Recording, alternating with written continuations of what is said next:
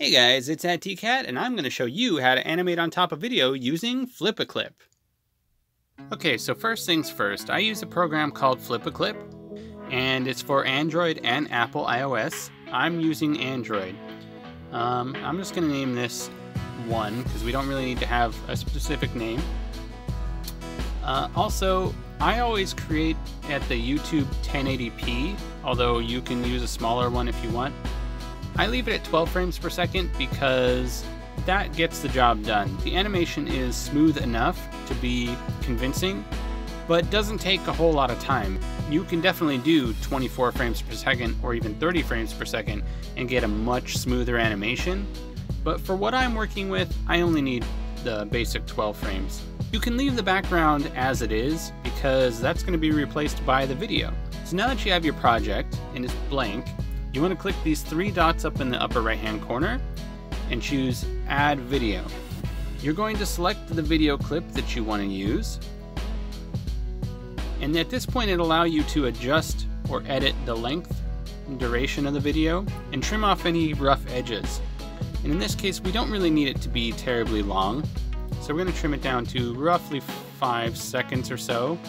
4.970 is well enough. And this video is in HD, and even though it's only 5 seconds long, it will take several minutes to upload, so we're going to skip this part. Okay, so now that we have our video uploaded, we can go ahead and hit the play button and see what it looks like. And there it is, pretty simple. And we have the dog pick up the ball at the end, just for added surprise effect for this animation. So as you can see, the ball does not have a face. And we want to correct that issue because every ball needs a face. A happy one. So the first thing you want to do is go down to the lower right hand corner and click this layers button. And you're going to have an extra layer here now. So, and also the other thing you want to do is lock the video layer because you don't want to mess it up. You don't want to be drawing directly on that or anything. You want to keep your drawing to your new layer, which will be on top of your video. You also want to make sure you have onion peel turned on. Depending on what you're doing, that'll make things a lot easier. And then you can begin animating. So I have my pen tool selected, and I'm gonna find a good place to set a pair of eyes, and right here looks pretty good.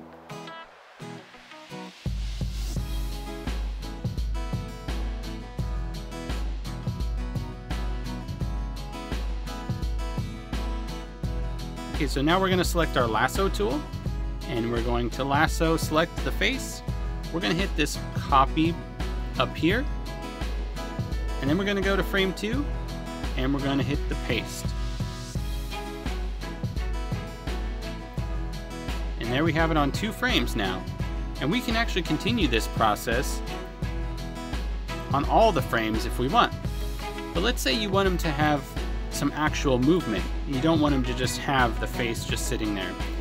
So let's go, let's see, let's start about frame 9, and we'll paste it, but then we're going to, let me adjust this real quick, but then we're going to have him blink.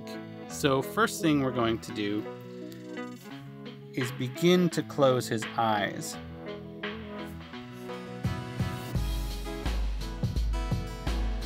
They're not going to be all the way closed yet.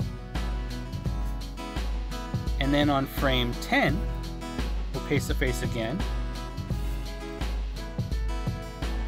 But this time they will be completely closed.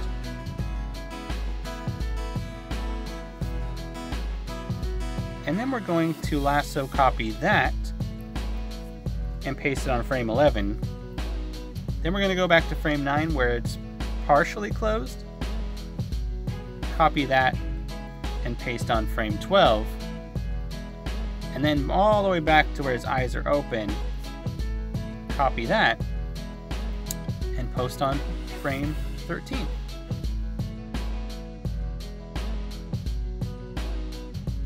So that's it.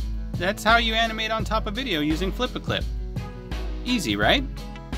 So hopefully you enjoyed this tutorial and are ready to start your own animation project. If you did, I'd really appreciate that thumbs up, and don't forget to subscribe for future content. I'll be doing a more advanced tutorial later. Until next time, I'm TCAT, and I will catch you guys later.